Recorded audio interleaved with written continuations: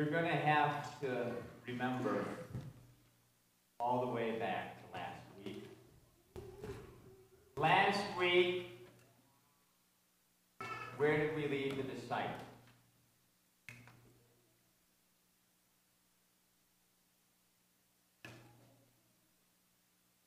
Last week, since we need a review, last week where we left the disciples, we had doubting Thomas, we had them locked in a room because they were afraid.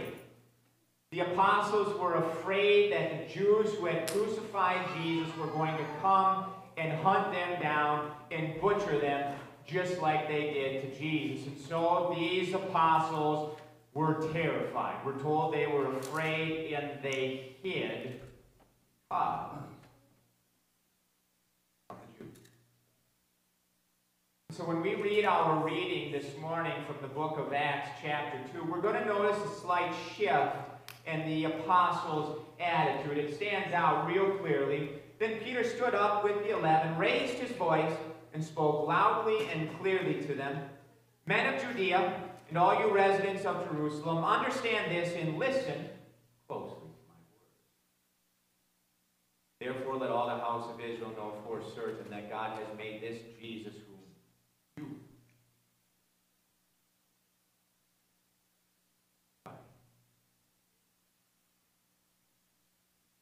big shift happened in the attitude of those disciples. They went from hiding in a room with locked doors, afraid of what mere mortals might do to them, to going out in the city streets, to going out in the temple and pointing at these people and saying, you guys, you right there, yeah, you murdered Jesus Christ. You killed King David's greater son. You killed the anointed.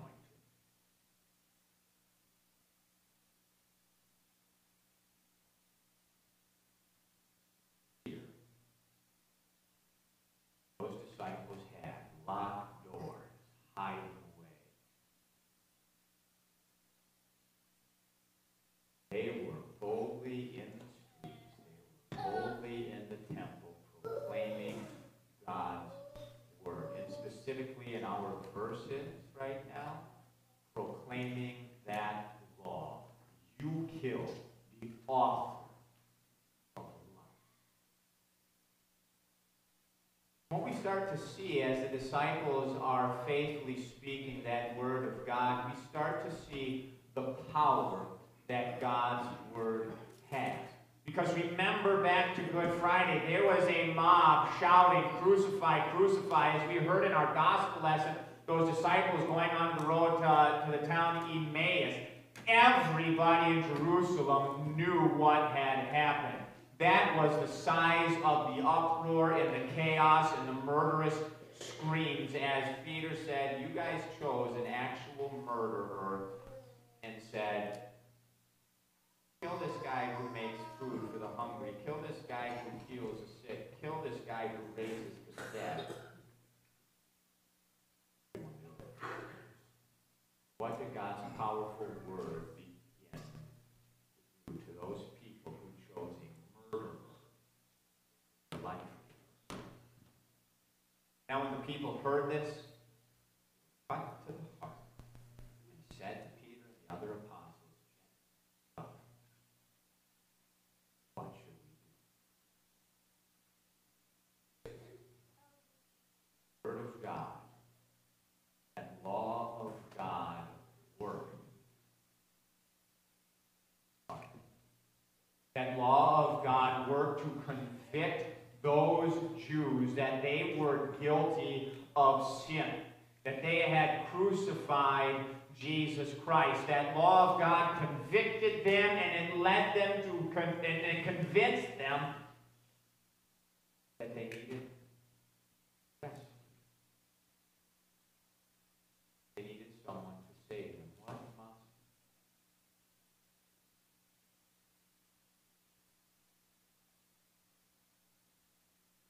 we begin to see the power of God's word? Every one of us has experienced that power of God's word. Specifically, again, we have experienced experience the power of God's law. Because we have many examples in the Bible of God's law actually working. Some of the two most famous examples would be that of Saul. He was that murderous guy who wanted to kill all the Christians, and then on the road, what did Jesus say? Why are you persecuting me? And Saul all of a sudden became Paul, the great evangelist. God's law, it worked. Convicted and convinced. The other famous one, Jonah. What do you remember of Jonah? You know, Jacob hit his head because he's trying to... Do you remember anything about Jonah? Don't shake your head. What do you know?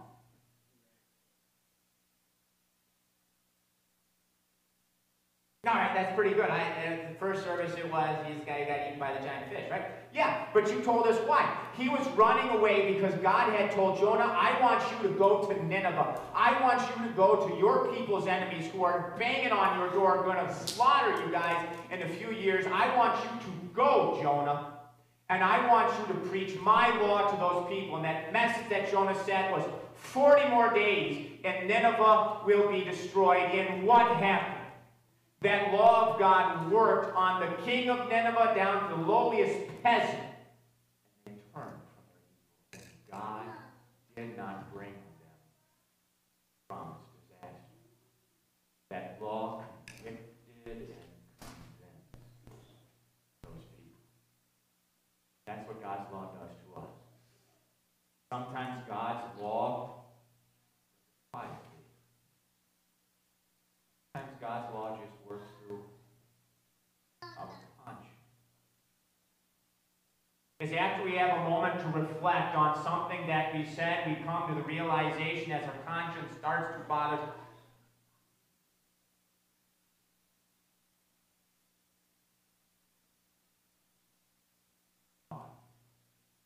As we get more time to reflect, we remember. My eyes went and looked at things that they should. I was not. Conscience works on us and allows us to reflect on something God we held.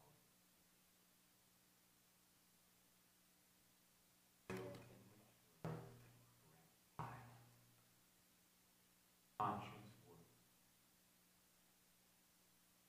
of our sin. Does that by putting pressure to kill, outright anger in our hearts of life.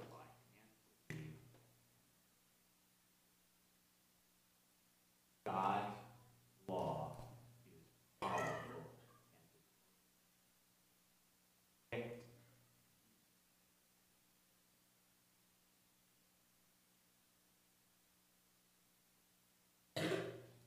Sometimes God's law doesn't work so quietly like through your conscience. Sometimes God's law works through a parent or a sibling or even a child as they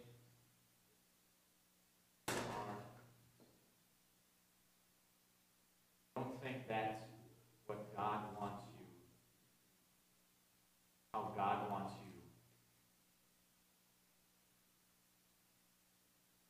Then what happens when that law of God is shared with us? Do we respond like those Jews in our reading? They were cut to the heart, or often what happens? We resist that working of God's law. We try and fight it. It's not my fault. We make excuses. Everyone else is doing it. I was pressured into it. Don't resist that law of God as it works on your heart. Don't make excuses because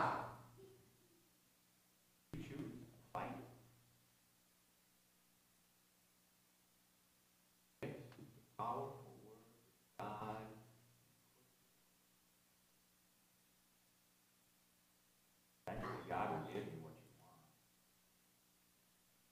Seek an utter release from Him. Live your life. A great and glorious life, but your death will be one. He will say, you don't want me, I don't want you. Forever.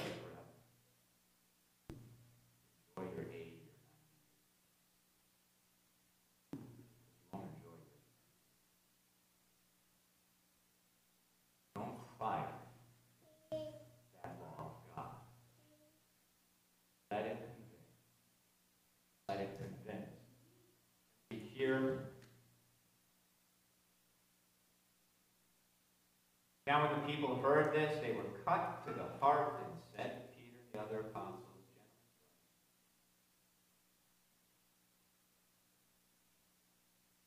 they needed rescue. They needed someone to take away that shame and guilt that they were feeling. What did answer them? Repent and be baptized, every one of you, in the name of Jesus Christ for the forgiveness of your sins. You will receive the gift. For the promises for you and for your children and all for all who are far away, as many as the Lord God will call. He testified solemnly with many other words and was appealing to them, saying, Save yourselves from this crooked generation. Those who accepted this message were baptized, and that day about 3,000 people. Once that law of God had convicted, once that law of God had led them to realize, I need rescue, what did Peter say? He didn't look at them and say, well, you made your beds, now you got to lie in. He didn't say, now throw all this money at us and hopefully that'll take away your sins, or go and lead a good and godly, righteous life. No, what the Apostle Peter did was he directed them to the one that they had crucified. He directed them, if you want to be saved, here it is, trust in, believe in Jesus Christ, the one you killed. Because it is only in him that you will have forgiveness. It is only in him that your sins will be full.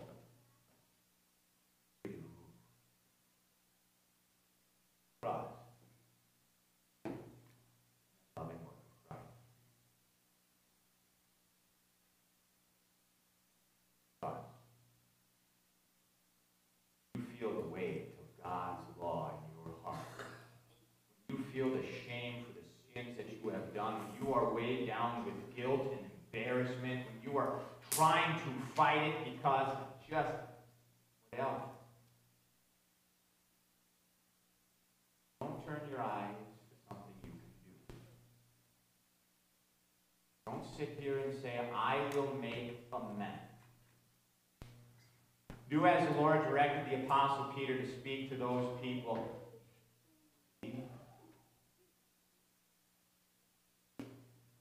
Trust in the work that Jesus Christ has done for you. Treasure what he has done for you there on Good Friday as he endured the agony. Trust in what he did as he suffered the torments of hell. Trust in what he did as he breathed his last and gave up his life. Why? For salvation. Trust that because Jesus bled and died, your sins, let your eyes just wander good. That sin washed away. If you're able to recall and reflect on those words that you said, on those statements that you made, on the anger and hostility that poured forth out of your heart through your mouth, trust that your Savior Jesus, his death was powerful and effective enough to even remove sin. Freedom from the wrath of God is yours because your Savior Jesus went in your place and has set you free. Freedom from fear of death is yours because your Savior Jesus Christ over and over again proved that he had conquered death by his resurrection from the dead. That tomb stands empty. Your life stands secure because your loving Savior said, here it is, my victory, yours.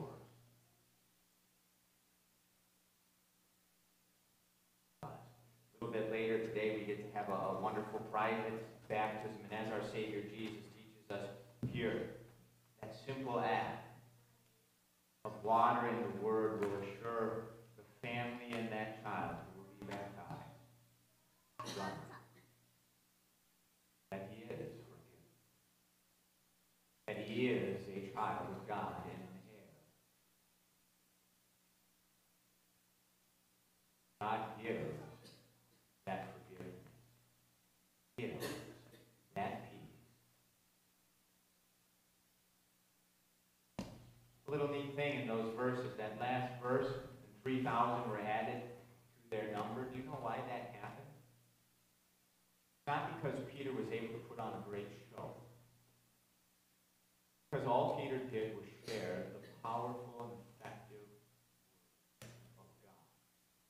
by the will and love of God, that church grew 3,000 in a day. And that's what we get to do here. We don't put on a good show. We're not here for entertainment purposes. We're not here because, forgive me for saying it like this, I'm easy on the eyes. We are here simply because the power of God's Word leads us to tread. Okay, maybe it's kind of true. But we are here because of the powerful Word of God in which we hear forgiveness of sins is not worked for, it is not earned, but it is a wonderful gift that your Savior Jesus said, here it is yours, and I want you. I want you with me in heaven, and I have done all the work and everything that is necessary to make you join me forever. That's why we are here, because God has convinced you.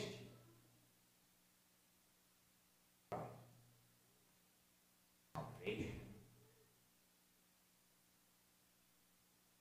That's the power of God's Word. We have one last thing to look at, because the book of Acts is really long.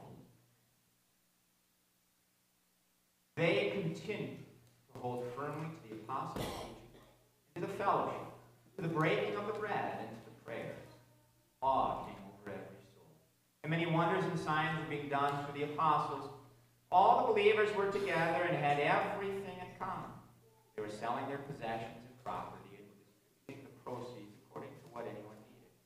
Day after day, with one mind, they were devoted to meeting in the temple area as they continued to bread in their they shared their food with glad and sincere hearts as they continued praising God and being viewed favorably by all the people. Day after day, the Lord added to their number those who were being saved. These verses. God is not advocating for a type of government where everybody just shares everything and everything is equal. What God is doing in these verses is He is highlighting the oneness, the unity that God's people have together. They would see someone in need and they would help. They would, if they had access, they would share with others that they would not be lacking. They were moved because they had one singular goal in mind. Sharing that message of Jesus Christ. That's what united them. And in love, or as we heard in that first reading, or second reading, because of what Jesus did for them, they were going to live for Him and show their faith by their action. Now, one quick story. I had the privilege yesterday to go to Luther Prep, this thing called a gala. At that gala, what they did was they raised money for this project that Luther Prep is trying to do. And why were the people there, everyone, as they were writing checks and giving money? Why were they there? Was it to prop Luther Prep up more than Lakeside? Or more than Shorewood? Or more than Onalaska? Why were the people there? I didn't know barely anybody. It was really awkward. Why were they there?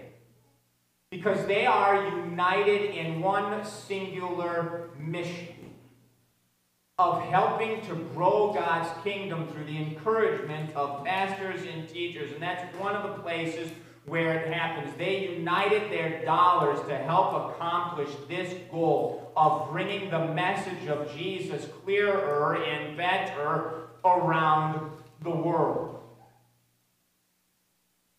Absolutely fantastic. They were united. Not all of them were from Wisconsin. Not all of them are called workers. I don't know what some of them do, but they were there because there is a need. There are 196 pulpits. And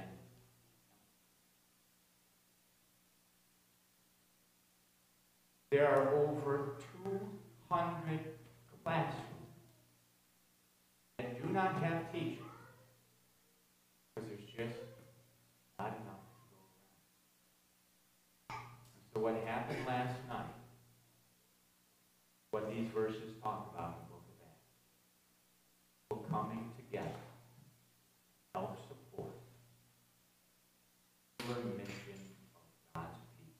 not a school, the mission of all of us.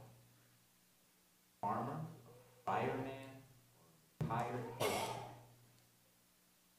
simply share what we do here at St. Paul. Work together, combine our resources together so we can better share powerful, full